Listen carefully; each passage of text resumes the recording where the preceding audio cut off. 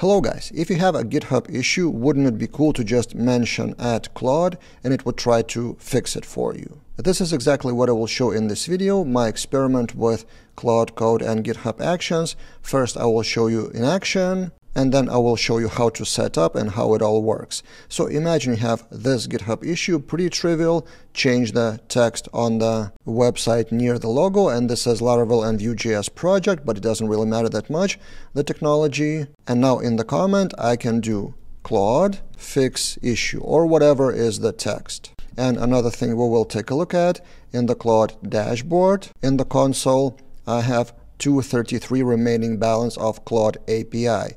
This is running on Claude API, not with subscription. So we will also see how much that costs for me.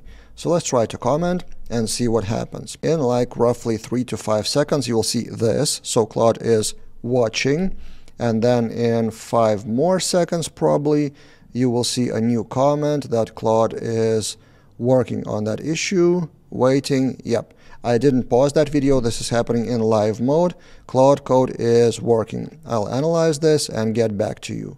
And I will pause this video now and we'll get back after some seconds when it starts doing something. Okay, we're 12 seconds in and working on issues. So came up with a plan. So commit changes and provide PR creation link.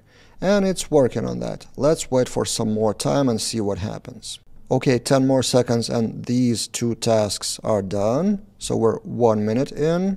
5 more seconds for this to complete, and added a commit, as you can see. So this should be checked pretty soon. And yeah, task completed in 1 minute. And also the comment is added with this header, Claude finished task, and the links what to do next. So you can create a pull request. Let's try to do that, and it will show you the actual changes. So comparing that, this is the PR text, but I'm more interested in the code change. So it successfully identified Vue.js component where to change that text.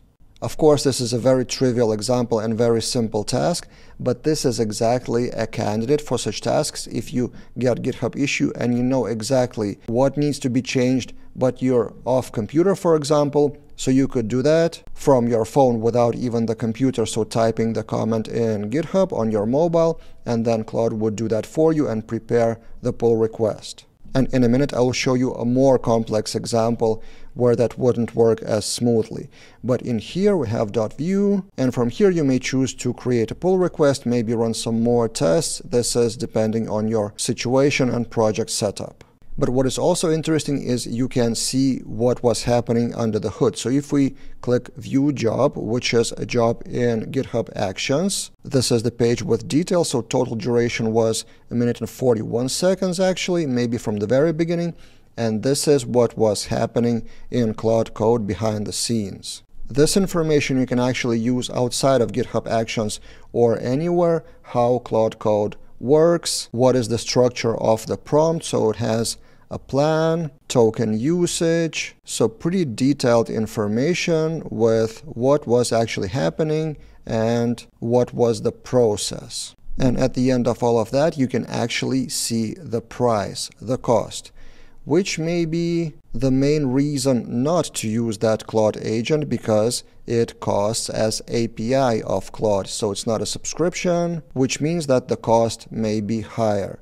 But saying that, if I can pay 20 cents to fix GitHub issue, which would otherwise force me to go to the computer, open up the terminal or IDE, and then fix it manually, in terms of hourly rate, it would cost me much more than 20 cents. This is my general thinking actually about AI costs, whether it costs off IDE, agent, LLM, or some subscription. The question is not how much it costs, but how much it pays off. So if it saves more time and I can earn money elsewhere, yeah, I'm gladly paying that. Now let me show you how to set that up, and also I will show you, as I said, one more complex example where the result wasn't so brilliant. So in the documentation of Claude Code GitHub Actions, this is actually all written here. I'm not sure if I want to repeat it all. You can set it up in the Claude Code in the terminal or manually. You can go to GitHub, install Claude app. It will prompt you to log into Claude. So that's step 1. Then you need to go to console of your Anthropic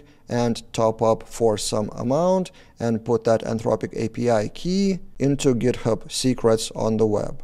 And then finally, this is probably the most interesting part, you can put YML file as GitHub action, and this is what is actually happening. Claude will react on these events. Not only the comment, actually, the issue itself could be assigned to Claude. So you can do that while creating the issue. You can just mention Claude here. It's checking for comment body, event body, and issue body. And then if it finds @Claude, it runs Claude Code action, this one, with the parameter of your Anthropic API key. And then you may customize some details here. And thinking about it, one of the details which I missed, the model, Claude Opus. Maybe that's why the price is quite big. I should try Sonnet 4.5 if it's available for this use case, and maybe that would be cheaper. But yeah, this is what is happening under the hood. Now let me show you the second example. In the same repository of Laravel and Vue.js, my colleague Nereus created an issue to use API resources instead of just Eloquent, and I just mentioned Claude for testing. Can you change the project to Eloquent API resources? And yep, this is the result, converting to API resources. So similar structure like I showed you for more simple example. But interestingly, if we view the job, it's of course a bigger change because it needs to analyze the whole project. The prompt is pretty vague and it's not really optimized, so it went for 5 minutes. And this Claude Code report is much longer with high-level plan, including run tests, run bind, and others.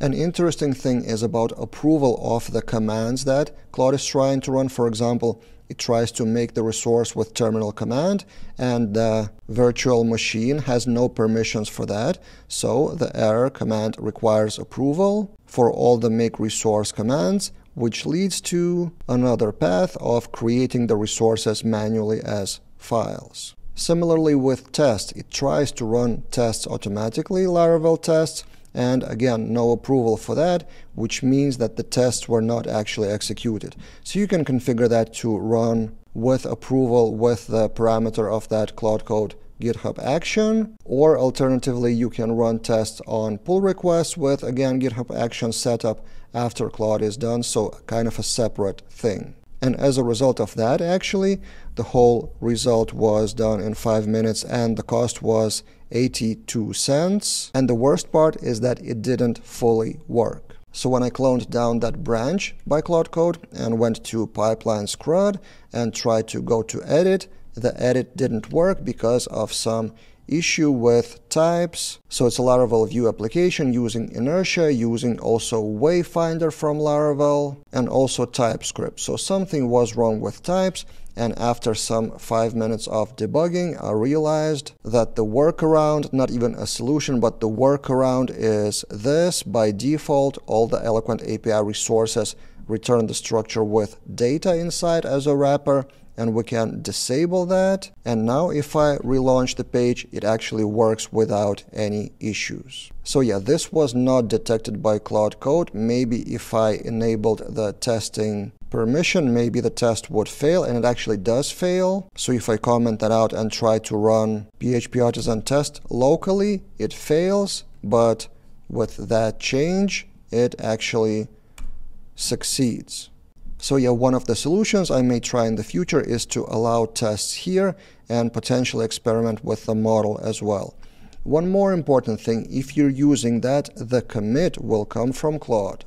So keep in mind, if you go to that branch for creating pull request, this would be the authorship of that commit. So if you go to that commit, co-authored by myself with GitHub Actions bot. And while making the pull request, you will see also GitHub Actions bot as author, and inside the branch name contains the word Claude. The description is generated with Claude Code. So basically, if you use AI like this, people will see that you used AI, at least somewhat. And I think it used to be a much bigger deal like half a year ago, but now the whole world is kind of getting used to some tasks fully offloaded to AI, whatever is the model or the tool. In this case, for example, again, if you just need to change the text on the logo, then why do that manually? So yeah, this is Claude Code GitHub Actions in action. There are other tools to do similar things. There are other agents that work directly on GitHub or via GitHub Actions. I may review them separately in future videos. You may suggest what to review, something like CodeRabbit or other reviewing tools. Put all your suggestions for future videos in the comments below. And finally, a reminder of my free newsletter, which I send every Wednesday, which is tomorrow. So tomorrow I'll send a new issue about something that I found during that week, the news from the industry. So previous issue example is something like this. So I find various tweets and Reddit posts and YouTube videos and add a comment from myself. So if you want to get this newsletter for free every Wednesday, the link will be in the description below.